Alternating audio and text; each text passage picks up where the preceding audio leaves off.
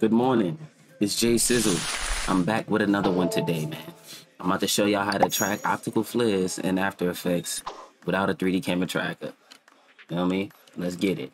Alright, so let me just duplicate my footage real quick. Let me, So I already know that my track isn't gonna be perfect because my light goes out of frame, but I'm gonna use this red light over here, and I'm gonna make this like a flare, So what I'm gonna do is this. On the clip, I'm gonna add mocha, right? And we take the X-spline tool and we just make a little mask around this light. I'm gonna track forward. As I said before, it's gonna get out of frame, so don't worry. See, maybe I could go for one more frame.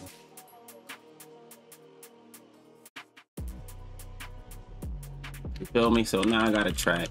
I'm gonna X this out, and now here's where the fun happens at. So let me get a null, and then what I do is I come down to my mocha settings, camera track track data, and I choose transform, and then I pick the null, and boom, the null is in the spot where I want my flare to be. So now I'm gonna turn this off. I'm gonna add a solid, and on that solid, I'm gonna put optical flares. I'm gonna go over here, change this to transparent. You could just come into the layer and click effect and go to optical flares and but I'm gonna show y'all the fast way, you feel me? If you close your damn layer, right, and then you just come up into your effect controls, you just double click, boom, it takes you right there. You know what I mean? So now all you gotta do is press P on your null. You take the position XY from the optical flares effect and you put it on the position of your null. And now look, you gotta track the optical flares. Now this is how I color match. I usually just take the ink drop tool and I put it on the lightest section of the scene. You feel what I'm saying? So we could always match the shot. And then I will come in here, and when I come into the options, only thing I really do, I come here, I change my texture to like dirt, the dirty.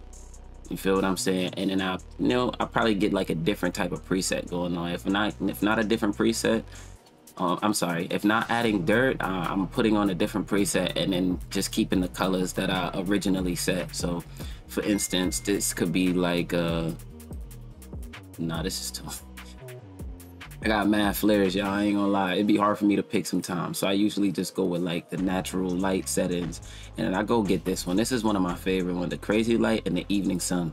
These is my right here. I like these, feel me? I throw them on and now, boom.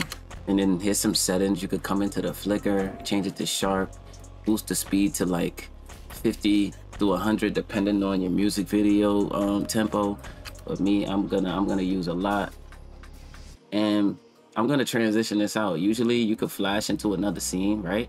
You can do that. I just would recommend having another piece of footage there. So I'm gonna just do this, right? Let me just add up just real quick, just to show y'all monochrome, just to make this like black and white or some I don't know. Let's do that.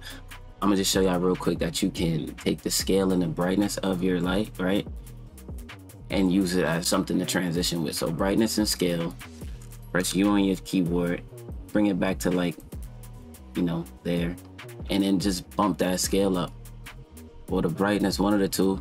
And then just imagine if there was like another piece of footage here, right? Let me just get a random video just to show y'all. I ain't gonna lie, I'm not really scared.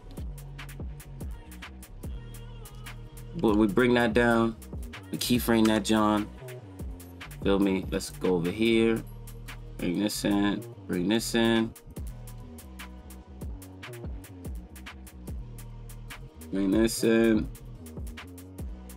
And I'm not gonna lie, y'all could do this with almost any light source, for real, bro.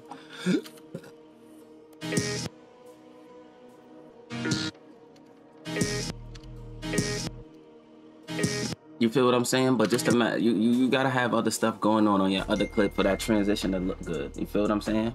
But that's the gist of this tutorial. That's all I really had to show y'all today. You feel what I'm saying? If you enjoyed that, like, comment, subscribe, and I'll be back with more. You feel what I'm saying? And also, if you want to, you could go check out the website. I got a whole bunch of presets, 3D assets up there. Anything, any and everything ready to use. Drag and drop. Yeah. So, much love. Enjoy the rest of y'all day. I gotta get back to work. Peace out.